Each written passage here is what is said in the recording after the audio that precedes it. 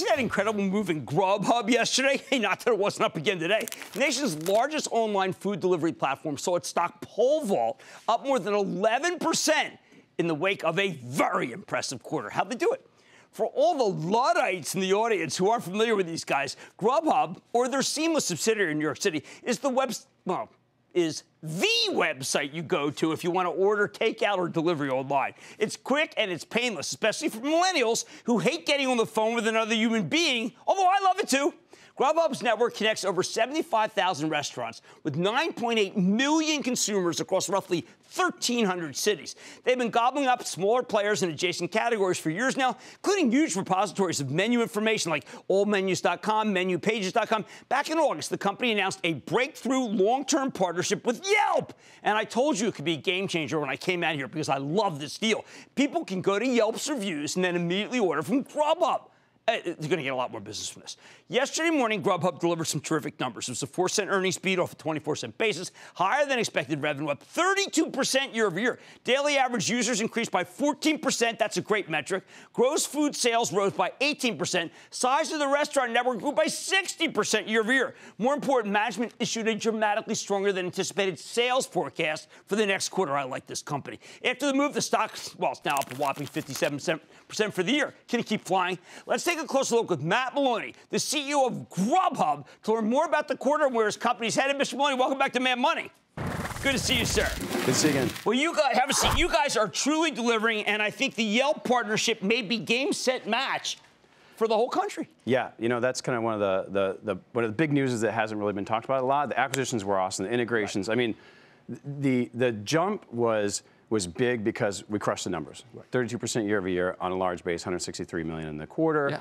But we also closed 3 acquisitions simultaneously, rolled them all in, and we're pushing forward. But I'm with you. What I'm most excited about is the Yelp partnership. Yelp had 40,000 restaurants you could order delivery from through the E24 arrangement. Right. We're going to double that to 75,000, like you said. And this is exclusive, right? So what's happened is when you first came public, I remember turning to David Faber and saying, anybody could be GrubHub.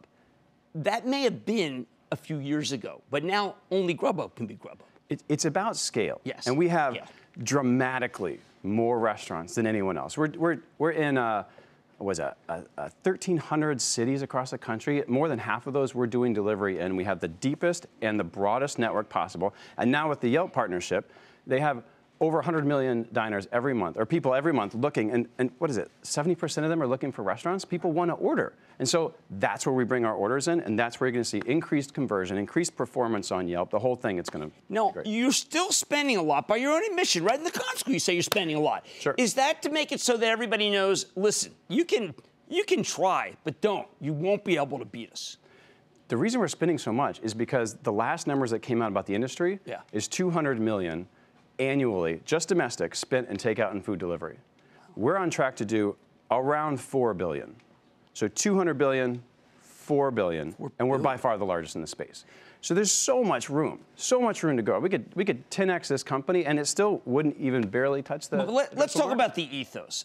10 years ago, right, we wanted to go out. 5 years ago, we wanted to go out. Now we are too old, and we don't matter. But the younger people, uniquely, is it money? Is it they love Netflix? Is it the video games? Why are people like, I don't know if you saw Buffalo Wild Wings numbers, the amount of takeout, just quarter to quarter. Big partner of ours. It's just cool. I know. That's what I mean. It's like, boom. What happened? These are not glacial. These numbers, quarter to quarter, every day there are more people taking out than the day before. Yep. What happened? It's going to keep going.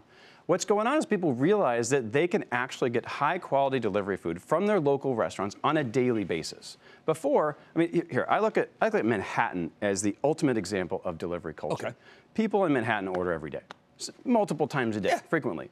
So you look at Denver, another, great market, people order about once a month. What? Yeah, it's different because you just... I order 3 times a day. Yeah, but you don't have the diversity of choice. You don't have the hours. You don't have the low transactional fees. The things so you're saying they don't have the infrastructure? They don't have the infrastructure. And you supply the infrastructure. So we bring the infrastructure. all of a sudden you can get whatever the hell you want from any restaurant at a very low transactional fee. But you do like tier 1, tier 2. I mean, it's like China with you. Like, how big's a tier 3 city? You know what? That's our internal jargon. It's really about when we launch. Come on, it's cool jargon. So tier 1 are the markets we've been in for like 10 years. Okay. Tier 2, they're going to be a little bit smaller. Like I would call Denver tier 2, but it's a fantastic market for us. We just entered it later. And then tier 3 and beyond is really where we're really just stretching out and bringing this for the first time for some families. So I'm Postmates, I'm Uber Eats, I'm watching this guy, Matt, and he thinks he's really hot. And I'm going to say, you know what? I'm going to go into these cities, his tier 1 cities, and I'm going to give it away for the next year. I'm going to wipe out GrubHub. Possible? No, this is what they've been doing. They've been doing that. What was it? How many billions of dollars have been wasted that VCs spent on these companies? It is billions. And they've thrown it away. And then they pull back from the markets because you know what? It's not about the promos. People want to connect with their restaurants. It's about the service. Okay. And the only thing we do is we connect diners to their restaurants. So all of our platforms are perfectly built just for that interaction. Okay, so how about I create my restaurant and have it in a GrubHub hub, and I get it at the top of the list? How much would that cost me to do?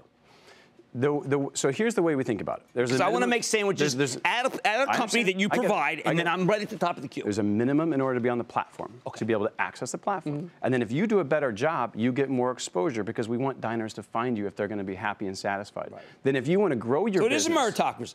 Yes, absolutely. There's elements of a meritocracy, but you can also pay me for higher exposure. So there's lots of sponsored placements on the sort, on the homepage, on the CRM, the emails I send to diners. If you're going to pay me more for more exposure, I'm going to do whatever I can to make sure you get exposure in the diners that you want to grow your business in.